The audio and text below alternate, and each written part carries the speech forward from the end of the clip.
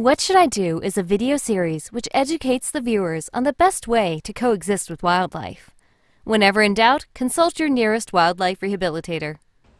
Birds crashing into windows is the #1 cause of mortality for birds in cities. What are the best ways to deal with an injured bird and avoid this accident from happening in the future?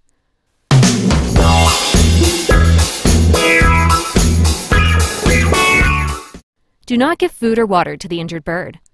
The bird might be in shock and you will likely get the diet of the bird wrong. Do not pick it up and do your own diagnosis. You might end up injuring the bird even more. Observe from a distance. If the bird has suffered from a minor concussion, it should fly away in some time.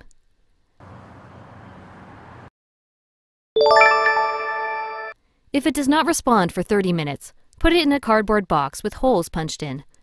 This will provide it warmth and help it become calm. Leave the bird in the box for 2 hours, but keep checking its progress every 30 minutes. Do not let your pets come close to the bird. If the bird still does not recover after 2 hours, call your nearest wildlife rehabilitator. Hello? Wildlife? If the bird seems to have recovered, take it outside in an open area and let it fly away. Apply decals to the windows or use your window blinds to let the bird know it can't fly right through. This will prevent future accidents of birds running into your windows.